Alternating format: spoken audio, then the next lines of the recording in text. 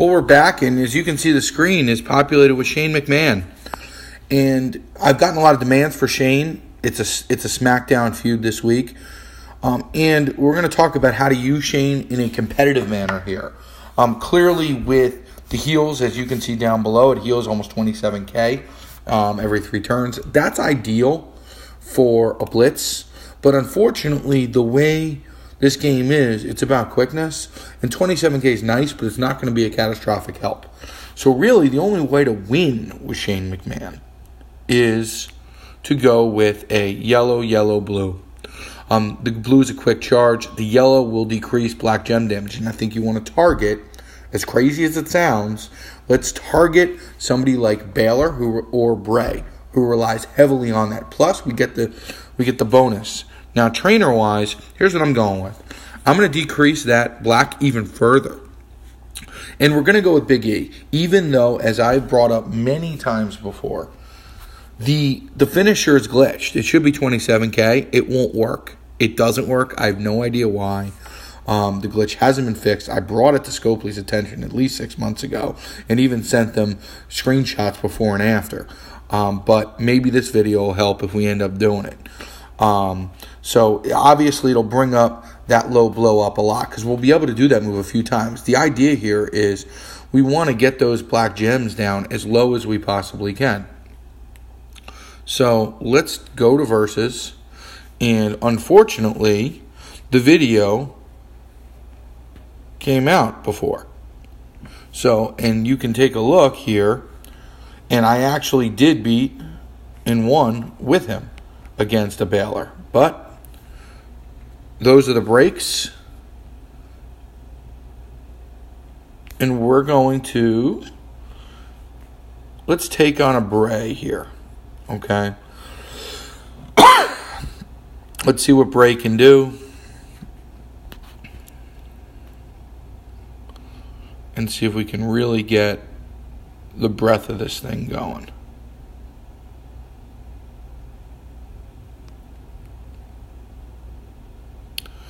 All right, so similar, what we're going to want to do is we want to get a blue match. So this will be helpful, and this should be able to knock out the blues for him at least. So here we go, boom, boom. And that gets us started in the right direction. Now, the name of the game is going to be to get his yellows where we need it to be. So here we go. It's a nice 9 charge. Boom. Already the blacks are decreased. So that's a positive. Additionally, what we're going to do is we're going to continue to block him here. So let's go with a black here. And we got the yellow as a result. Things are working out well. This is one of these we like to call a good board. So, you know, I'm not going to take any credit here, but unfortunately, boom, the board quickly turned into a bad board. 27K. Now we have a lot, so let's try to waste. I don't really want to use that purple, but it looks like we're probably going to have to. I don't want to do it together. So, you know, we will do it together because then the blue at least will drop for us to work with next turn. So we have a finisher open. I think it's still premature to drop it. We have 9. He's going to turn the purples. We got 3 purples. Again, when you're dealing with this, I think what we want to do here is we want to, at the very least, maybe do a block of some sort, even if it's not a direct block. So, you know, I could take the blues here and then, you know, let the chips fall where they may. I would just much rather get rid of the purple and then take our chances otherwise.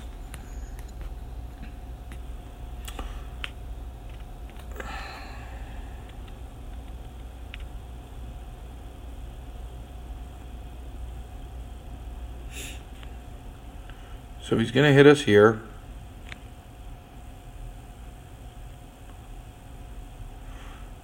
As expected, it was sizable, but it's not catastrophic due to, you know, the damage here. Boom, boom.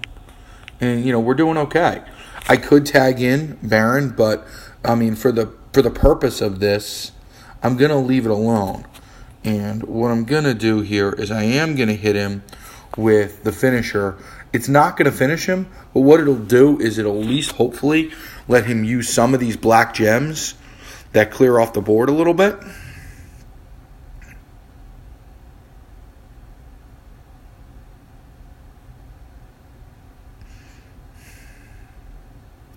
So now he's going to do his finisher. I do have the tag in play, so I can use that if I need to.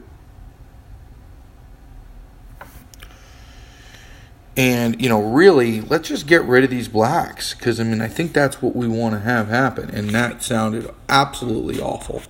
But I think that's what we want to do. Let's take a look. The blue here. Blue's about 28. Let's do this. Okay. I think here's the strategy. We're going to go with this. Now, there's a lot of ways to go here. He could tag in Cena if he really wants to, but I think we want to play this out a little bit further. What we're going to do is we're going to do the 4 across. It should hurt him real hard. And let's take a look at this. There we go.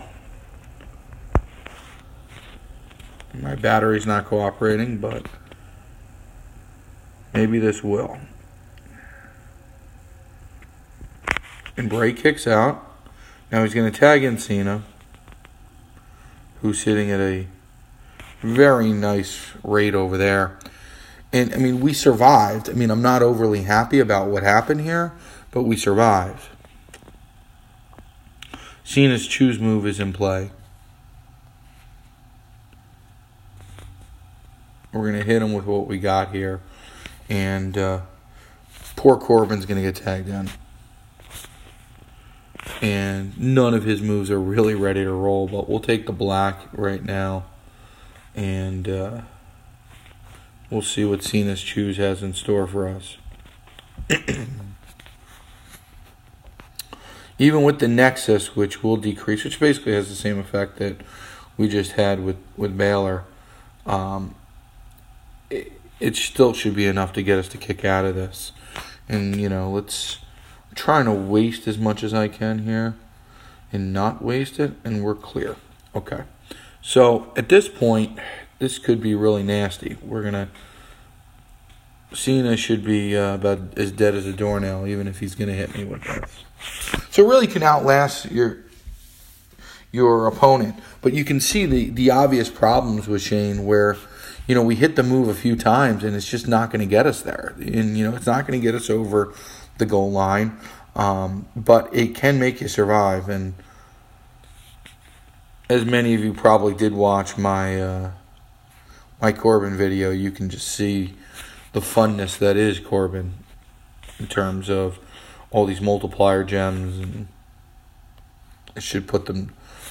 There's only 3. But there should be a nice little cascade coming if we can. And that's it. So, we live to fight another day, but you can just kind of see some of the issues with Shane as it goes. And, he made it through. We didn't lose. I consider that a positive. But, he does have some issues, plain and simple. There's really no way around it other than that, where he takes a good time. And, it's a situation where you need to almost play defensively with Shane, because if you don't, you're going to be in that situation where, you're sitting here with only, 22,000 in health and, a tag, because he's just not built to have the firepower to beat another gold in 5 turns. So, he's fun to use, as you could see, but at the end of the day, he's not going to take you over the goal line. I would strongly advise not making the mistake that I did and, learning from my mistakes and keeping them at